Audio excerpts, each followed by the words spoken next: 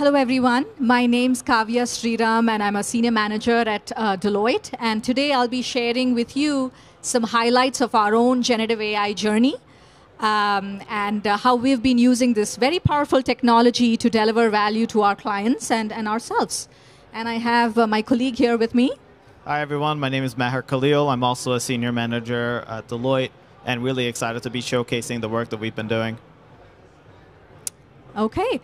I'm sure many of you, as you started your own generative AI journeys, you probably identified a set of use cases, prioritized them based on business impact, and then built applications, generative AI-powered applications for each of those. And we at Deloitte sort of started our journey in much the same way. But very quickly, we identified that the sheer number of use cases was overwhelmingly large. And if we needed to move fast enough, we needed a slightly different approach. And something that was more decentralized, where the build of the use cases was democratized, where you could have even our business users essentially building their own apps, but taking advantage of a common framework, governance, and guardrails that was more centrally controlled. And that really brought the Deloitte AI Studio into being. That's what it is. It's a way for you to build your own applications through a no-code, low-code, or pro-code approach. And in today's sort of conversation, we'll show you demonstrations of the studio in action. But before that, let's talk a little bit about a couple of foundational principles that this platform is anchored on. The first one is one of technical abstraction. So we recognize that you're going to have to bring to bear a multitude of technologies, generative AI and otherwise, if you want to deliver on a use case end-to-end. And these may change depending on the type of use case. So how do we enable these users who are building their applications to pick and choose from an entire set and not be worried about, how do you integrate this particular technology for my app? The second key thing is one of business abstraction. So what do I mean by that, right? If you look at the variety of generative AI use cases that come your way, you'll quickly start to identify common patterns: content generation, structured data analytics, conversational agents. So if you are able to solve for these common patterns by pre-packaging capabilities, even prompts, then you're really moving the needle with respect to how fast you can activate these use cases. And of course, you want to make sure that even though you're democratizing the build, they're all enterprise grade, right? So ensuring that the guardrails, the security frameworks used can be centrally controlled. So that's essentially the three foundational functionalities. And to tell us a little more about the components of the platform, I'll hand it over to Maher. Yep. So we have some foundational components that really make up our solution.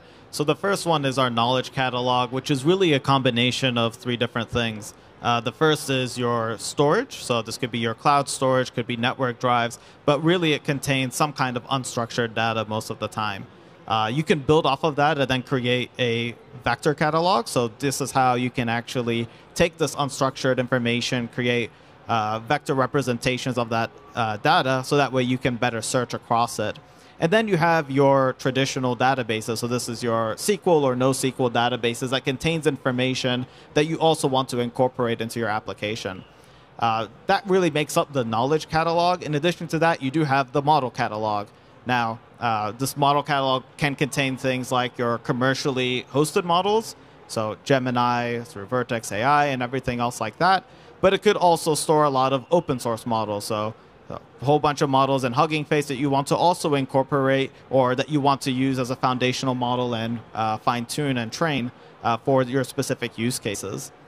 Now, these different resources are combined together to create your app catalog. And the app catalog is really the business application that you're exposing for your users. Now, across the board, all of this does have access management as well as logging and metering. You want to make sure that you're able to calculate the costs correctly across the different business units that are using these applications. So tracking things like the token lengths and other things like that to ensure that you do have the proper logging in place from a governance perspective.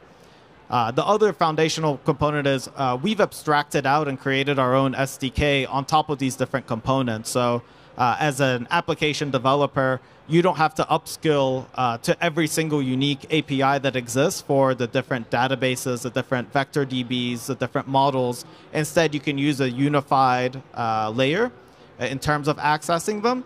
And this really allows you to, one, switch across these very quickly. You don't have to rework your application just because you want to change what type of vector database you're using.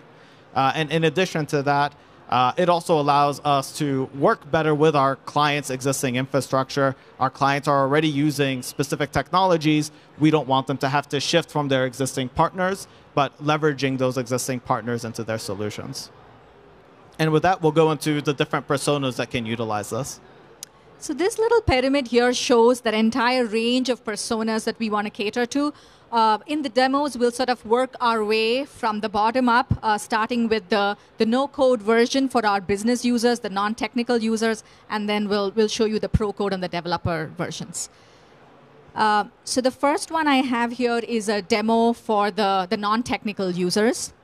So I'll show you two different use cases. The first one is a content engine, which is a content generation use case. The second one is a knowledge extraction, which is, putting a set of data and being able to query it and get information. So the journey really starts at the marketplace. This is where we have our templates, predefined templates addressing the variety of generative AI use cases. You sort of come in here, you pick the ones that most suit your use case, and create your own customized templatized workspace. The second thing that you do is you're able to then pick and choose the tech stack you want to bring to bear, right? So it includes the models, the vector store, the embedding model, the extraction engine, so on and so forth. Once those choices have been made, in the case of the knowledge extraction, the first thing that you want to do is bring your data into the system. Remember, this is for non-technical users, so you can upload information directly from your local machine, or we offer connectors to pull data more systematically from upstream systems. Behind the scenes, all of these files are going through a series of workflow steps, extracting data, so on and so forth, till they essentially get vectorized and stored. So let's go into our conversational agent, and we'll probably pause here for a second. The key piece here is everyone's played around with conversational agents, right? But the differentiation that we offer is the fact that you can bring to bear your own series of models, right? So if you can play, you'll start to see here, I can either use a pre-trained model, or if I chose to bring my own model, if you can pause there again, if I wanted to sort of bring in my own model that I had fine-tuned, you can use that seamlessly. If you wanted to use a combination of models in sort of a maker-checker approach, where one model is the test LLM and the other one is a validation LLM, that's another way where you can sort of really leverage the power of this multi-model sort of framework. Now let's talk about prompts, right? So if you continue, we all recognize that the prompt building aspect is very key to building your generative AI application. So to ease this process, we offer an enterprise-wide library of pre-trained, pre-built, pre-tested prompts that can serve as a starting point. To the extent you do need to create your prompt from scratch, offering sort of a guided approach where this business user is sort of cued to the 10 things you need to think about when you're writing a prompt. So let's see how all of this comes together to build your end application, right? So this is a marketing content generation app that was built without writing a line of code in a matter of hours. We were able to program the prompts, the inputs that the user needs to enter, and on the right-hand side, organize the outputs, which could be a combination of text and image. And my favorite part about this is the fact that you can actually interact with each one of these outputs, take a look at the prompts that are powering them, refine it, rerun it, engage in a conversation with generative AI to refine these prompts, or trace back to the source that was leveraged. And your journey sort of ends back in that marketplace where we started, because you now publish this built application for broader use in the very same place. So that's sort of how you take things to production. And one last call out is the fact that Maher mentioned, so very detailed tracking to make sure that you have a good estimation of how much your app will cost when it's prime time and when you want to run it in production. So I guess to talk more about the pro code and the developer versions, I'll hand it off to Maher. Yep. So what we're going to do now is kind of take it up a gear from a developer perspective. And what we're going to do is we're going to productionalize and create our own agent. So here we're defining the name of the agent, adding some tags, and we're going to select from our model catalog which LLM we want to use. Now, in this case, we have a prompt. It's a very simple one. It's supposing you're a doctor. And we're going to basically put in some hooks here for different inputs that we want to create within our prompt.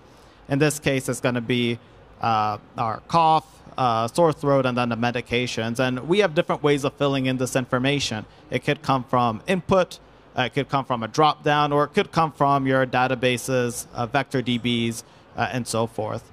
And what we're going to do is we're going to go ahead and create this, and it's going to land us into our application, and we can go ahead and start to edit it. So you can see here, I provided an example that had existing results, but I want to genericize them. These are really just symptoms that I want to allow the user to input, as well as remedies instead of a medication. And you can save this. And then you can actually go ahead and run this. So this is a full-fledged application that you can now interact with that we just created through this video just as we're clicking. And once you submit it, it's going to go ahead and run this against the model to bring back the results. Now, there are a lot of ways that you can edit this and use this as a starting point. So if I go back to the edit, we have a drop-down of menu for you to bring in additional components. You can also add in visualizations. So again, it's not just using the model, but you can also interact with databases and other things. Now, what really backs up this pro-code environment is a notebook. So we actually have a notebook here, and what we're doing is just showing an example where you can also execute against the database and bring in that information. But this really allows you to kind of bridge the gap between your no-code environment and a low-code environment to also allowing your data scientists to also actually utilize this environment as well. What you were also seeing at the end there was the ability to actually call this as a REST API. So again, think of this agent not just existing by itself, but your clients could have legacy applications that they don't want to rework. They instead want to bring GenAI into those applications as easily as possible, so you could start off a cascade of automated workers or agents to actually kick off that process as well. So that's kind of our pro-code environment. And the last thing that we want to kind of dive into is our developer demo. And this is where you're kind of going full-fledged as a developer being able to utilize the application. So what you're seeing here is a side-by-side. What you're going to do is you're going to create your access keys. So again, your authorization is still going to be maintained even if you're going into the developer mode. Don't worry, these keys have been deleted. But what you can do is you can then mock yourself as a user. And in this case, we're going to be basically running a Streamlit application, which is very popular for prototyping among data scientists for GenAI use cases. So here what you're seeing is we have our import AI server at the top, which is our SDK. We're basically connecting to the server. And what you're seeing there is we're creating our model engine. This is that abstraction layer that we're providing. You don't have to worry about the specific implementation for this model. Instead, you can just use the generic abstraction that we provide that makes it easier. So if you wanted to switch the specific model, what you're seeing there is that GUID for that model engine ID. You would be able to switch that out. So you could go from a Llama-based model to a Gemini model, all through just changing that GUID without actually having to do any application restructuring at all. And this is just a very quick example. You could obviously do this with Jupyter Notebook as well. So whatever that developer environment that is already being used within the enterprise, we can still maintain that for your developers. They don't have to switch gears just to be able to utilize our platform.